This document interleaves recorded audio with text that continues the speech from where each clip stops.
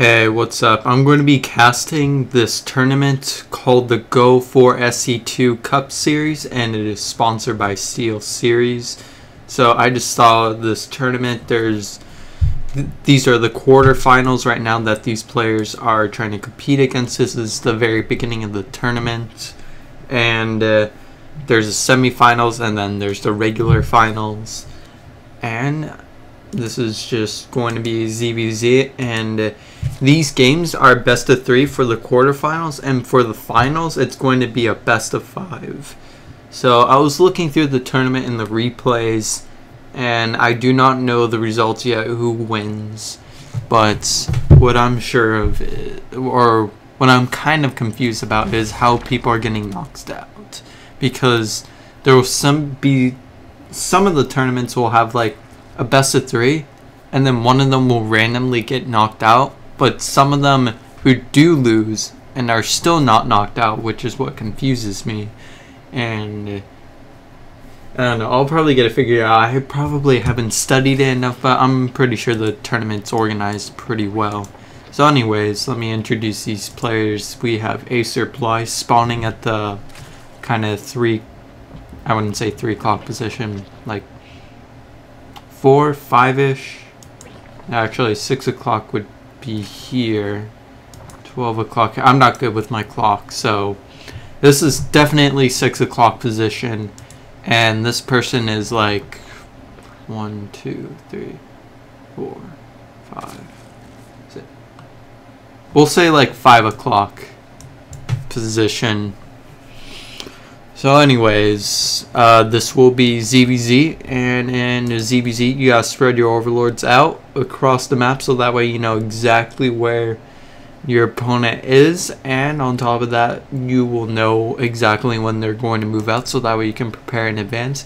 And ZVZ is one of those types of games where you need to stay on top, and it is incredibly laggy right now. Okay, there we go, the lag cleared up.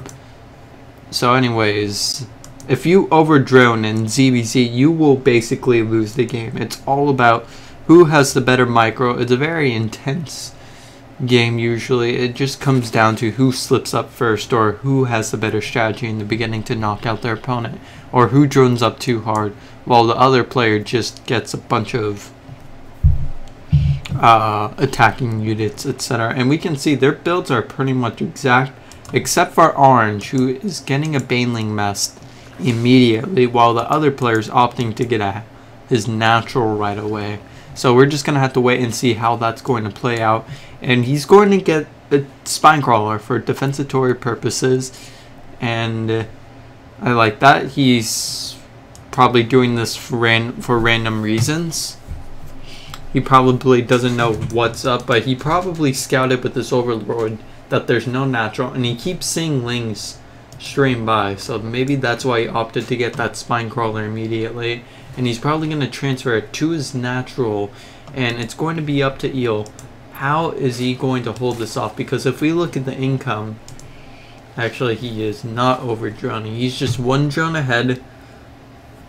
And he even sacrificed a drone to build a Spine Crawler, so I don't know what's up, but he doesn't have a Baneling Nest, he doesn't have a Roach Warren. There's no way he's going to be able to hold off these Lings and Banelings, because if he can send 1 Ling at a time to each Baneling, then that's going to be pretty amazing. And we have 2 Queens in position to keep the block off, and that is a lot of Banelings, and he is for sure going to lose this natural. And he's just like, screw it, I'm going to go for the counterattack.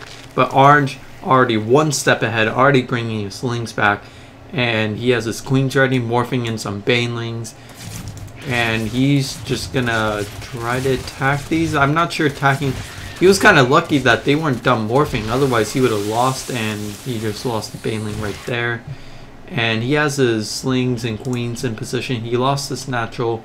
And if we look at the income, our green player is still ahead, but actually I was about to say if we look at the supply tab that might say otherwise, but I was wrong. They're actually on the same supply, and if he's not careful, these Lings can just run by N And that's exactly what they're going to do. These banelings are going to come up and they're going to pop on these lings. And that was kind of a fail on Eel's part.